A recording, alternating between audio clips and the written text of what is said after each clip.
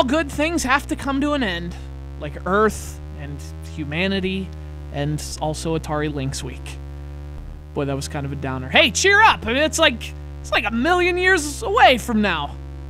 The end of the world. Lynx Week ends today. But it's going out with a bang, baby, because we got 2 Lynx reviews today. Not only that, we got 2 Lynx driving game reviews today. And one of them's freaking awesome. The other one is... This is the other one. It's quite possibly, seriously, the worst game I've ever played. It's Hard Drivin for the Atari Lynx. Hardly driving. I'd rather have the apocalypse.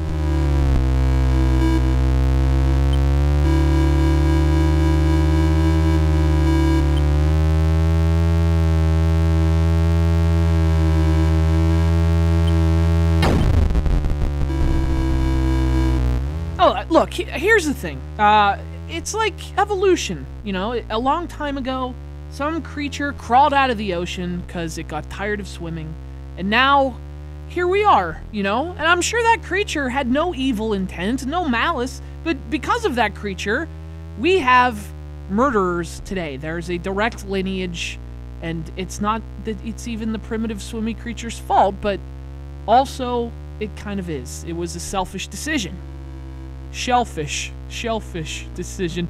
And that's like the situation we have here with Hard Drivin for the Atari Lynx. This game was originally an arcade game where it was kind of a big deal. You know, it was one of the first driving games to have 3D polygonal graphics. It was called the world's first authentic driving simulator. This one's only authentic if you're 90 years old and you drive a Winnebago to your local spaghetti dinner every Sunday afternoon, in which case, yes, this is very authentic.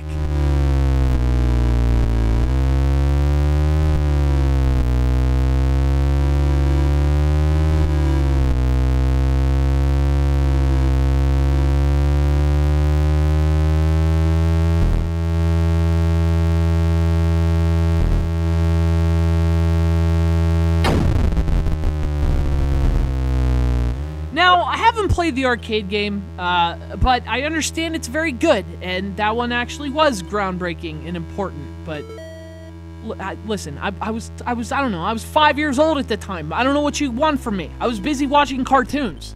Couldn't make it down to the arcade, sorry guys. But I did want to point out, the arcade game is apparently good, before I tell you about this one, which is apparently the 7th seal. Either that or, you know, a nearly unplayable piece of interactive consumer electronics technology. One of the two. I mean, on the one hand, it's impressive that there was a handheld video game doing these kind of 3D graphics in 1991. It's all very impressive. We're all very tickled. And in 1991, we were also very mind blown. Our minds were blown. But I can't imagine that playing it in 1991 was any different from playing it in 2015. Or I guess barely playing it in 2015, because this is barely playable. So let's get right into that gameplay. Holy crap, you guys. Look, I don't think I've ever played a game with worse controls. Maybe as bad, but there's no way I've played anything worse than this. And if I have, I certainly don't remember it. It's crazy. It's like Gozer the Gozerian let me choose the form of the Destructor, and I thought about polygons. Couldn't help it, just popped in there. Which is fitting, because it's also like popped corn, this game. It moves violently every few seconds, pop, pop, in this unpredictable manner. And then after it's done, your kitchen smells absolutely terrible. Also, if you breathe it in directly, it could literally kill you. That's Hard Drivin for the Atari Lynx. Only no amount of synthetic butter can save you from this one.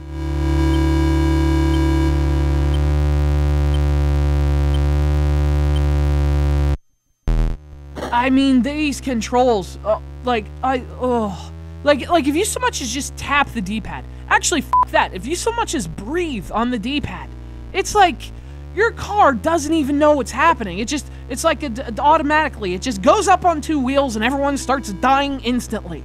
It's almost impossible to actually keep your car on the track. And by track, I mean track. Like one track, because there's one track in this entire goddamn game. And basically, you have a minute and a half to drive on it and go wherever you want and crash into other cars before game's over. You gotta leave now. So it's exactly like bumper cars, only this car makes the bumper car seem like a goddamn performance machine with German engineering. Oh, like this track's so magical and wonderful. Thanks for the 90 seconds on it. It's like you called up an escort service, but all she does is berate you verbally and then tell your wife. Look, I've made like 15 analogies in this review, and I still haven't conveyed to you how awful it truly is. You know, look, the thing is, I guess the presentation, like if we were in 1991, would be pretty incredible for a handheld. We've said that multiple times during Lynx Week. But this is also one of those games that, like, that's the only highlight. It's just the tech behind it. And now that that tech's not as impressive and it's just actually kind of dated, all you have left is the game. And to be honest, there's not much of one. Like I said, 90 seconds. Hope you enjoy it.